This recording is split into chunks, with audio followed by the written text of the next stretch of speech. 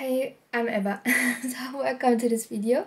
I'm super excited about this video because today we'll talk about mindset shifts that really helped me when it comes to my entrepreneurial journey, and that hopefully help you too, because mental health is important when you're an entrepreneur, especially because you are what brings your business forward, and without you and your mental health there is no business.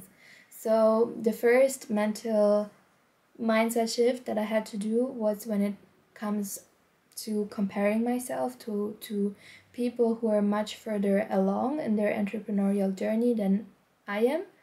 And that's super important to, instead of feeling jealous and getting down on yourself that why are you not further ahead, instead of doing that, become curious and see, okay, this other person is further ahead than me. Can I learn from the other person? Can I maybe take some steps that they do and implement them in my day-to-day life? Can I learn from them? So becoming curious instead of getting down to yourself, and also recognizing that every person is on their own journey and has their own timeline, has their own challenges. So maybe it takes another person 2 years to accomplish a specific goal, and it takes you 10 years to accomplish a specific goals. In the end, it doesn't matter if you are okay with your own journey. And I think that's really important, that as long as you keep working on your goal, the timeline doesn't matter as much. And another really important factor that plays into that helped me too was to understand privilege.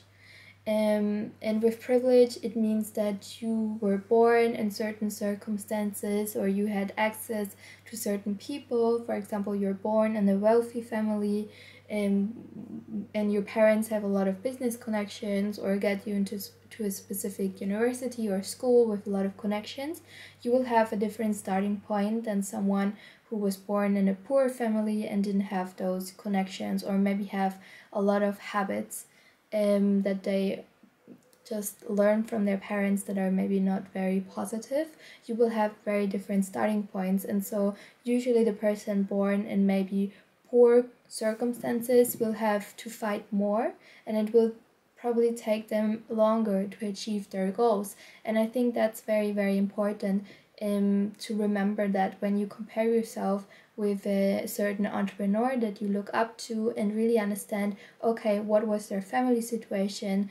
Did they have money growing up? Did they have support growing up? What challenges did they overcome? Not to justify yourself or something like that, but just to understand, and that there are different starting points for different people. So if it takes you longer, it is okay. It's, for example, if you grew up in with parents who have a terrible abusive relationship, your first relationship, probably you will struggle a lot more than someone who grew up in a very loving household. And you can still reach your goal of creating a healthy relationship, but even if you had you grew up in an abusive household, but it will take you more work and more time. So really important to understand that privilege. I mean, don't take it as an excuse, but understand it so that you don't get down on yourself. That's really important. And yeah, so don't compare yourself. Instead of becoming jealous, become curious. Always get back to yourself, to your own journey, and do the best that you can. And if you do the best that you can, that is enough.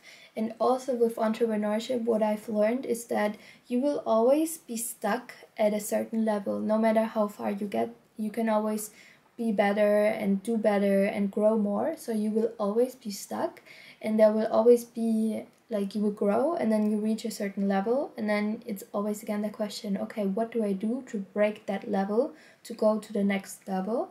And I think I struggled a lot with that, of this feeling of being stuck, not really knowing where to get the answers, and not really knowing what steps to take. And what really helps me to get out of this procrastination and of this stagnation is to just do steps, even if it's the wrong direction, or just do one step after the other step, because the more steps you do, the more a path will appear. And that is really a huge lesson that I've learned is to just say, okay, I have no clue what to do, I don't know what course to take, I will just try something. I will just read one business book, do one business course, to ask certain people, Google it, watch YouTube videos, just do one step. And then even if those steps are imperfect, and maybe in 10 years you will look back and you think, oh my god, what have I done? But it is just one step towards improving, towards moving forward. And usually, even if those holes, like this whole situation seems messy, it will get you to the next growth. So that was really, really important, to not get stuck. Instead of being stuck, the only way for it to not feel stuck is to just do steps, even if they're messy. So that was really, really important. Understanding privilege, not get stuck, comparison, also redefining what success means to you, because in the end everything is connected with a certain sacrifice. So for example, you have Elon Musk, who works 100 hours per week or maybe more, who sleeps in his office, so he puts in tremendously amount of work, and he's also very, very smart. So what type of life do you want? And you usually cannot have a very relaxed life and make a lot of money. I think that's really portrayed a lot on social media. I just work 1 hour per day and be a millionaire. But the reality of the situation is that if you want to make a lot of money, you have to work hard for it, you have to study a lot. And yes, there are exceptions of some people that just get super lucky, but for the majority of people, usually you have to work a lot to get to a certain level, and you have to define for yourself what level you want to get to. And I think that each level is completely fine. You don't need to be a multi-billionaire or multi-millionaire. If you say, hey, I really want to spend time with family and friends, it really comes down to your priorities. But once you have set those priorities, you also should not complain. So if you are not willing to put in the work, you should not complain about not having so much money. If you're not willing to prioritize your family or your friends, you should not complain about not having friends because you work all the time. So everything is connected to a certain sacrifice, and humans are allowed to make decisions, but we also have to deal with the consequences of our decisions. So that was really a big mindset shift that helped me. Another one is to always focus on your efforts and don't focus so much on your end results, because it can get quite demotivating, especially if you start a business with no, like for me, I started my business because I changed my diet, changed my whole life. It was such a huge benefit to my lifestyle.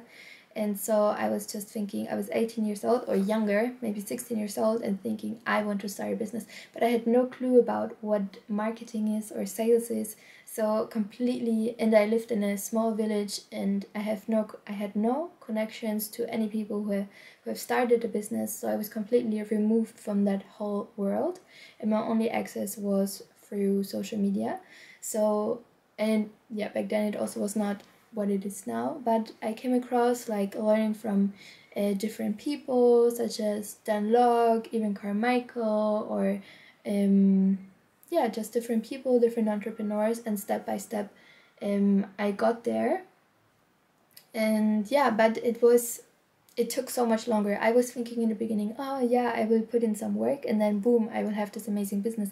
But there goes so much into having a successful business, and it will usually take you a lot longer. So if you only focus on the end result, you will get usually quite demotivated. So focus on the best that you can do each day, focus on what you can do today, and celebrate your small wins along the way. So even if you, for example, you host in the beginning, usually people don't know you, and usually it's really a hassle. So for example, you create a workshop and nobody shows up, or maybe only 1 or 2 people show up.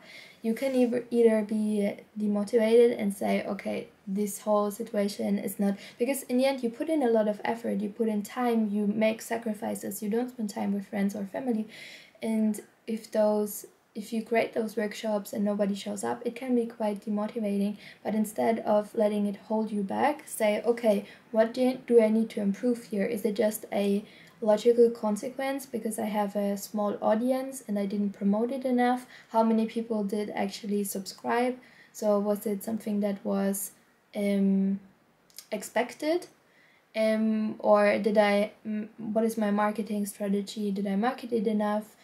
How is my product? So really use it as a sign to work on your product and on your marketing strategy instead of feeling bad about yourself.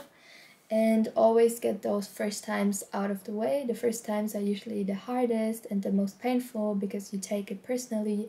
If you have, for example, a client who is not happy with your service, or you have maybe a workshop that nobody shows up to or something, don't take it personally. Just use it as a data to move on to your progress. So just get the first times out of the way, and then you can build on them, because usually the first times it's never really that good.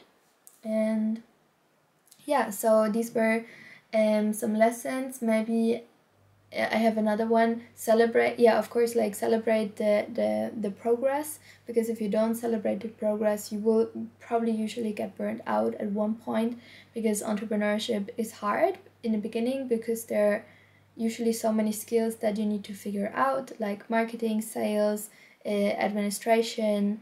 If you have employees, how to handle employees. If you have then of course like accounting. There are so many skills, and especially if you start at a young age, or you come from a sector of work where you were never in contact with business, you really have to learn a lot. So just be gentle with yourself and pat yourself on the back just for putting in effort, instead of only like, it's the same if you do like, to stay motivated, you really need to motivate yourself. And if you're an employee, for example, you get that external validation, usually from maybe your boss, oh, you did a great job. But as a business operator, or as an entrepreneur, especially in the first years, you need to have that intrinsic motivation and intrinsic validation as well, because in the first times, if nobody shows up, you will feel really demotivated. So you have to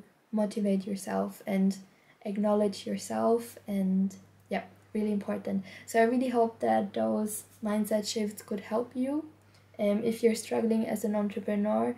Yeah, on social media usually you see that entrepreneurship is the answer, and is that it is so simple, but in reality entrepreneurship can be really tough, and there are so many lessons that we need to learn. And I really hope that I can give you a more realistic picture of what entrepreneurship actually is all about, and it can help you. So yeah, take your mental health in consideration. You matter. You are the most important asset in your business, as the business owner and as the entrepreneur. And yeah, so you matter. Take good care of yourself, and I hope to see you in my next video. There will be a second part of it for sure. And yeah, so I'm excited. And if you're interested in any services that I offer at this time, then you can check out the description box. Thank you so much. If you liked the video, give it a like, subscribe to my channel, and see you in my next video. Bye bye.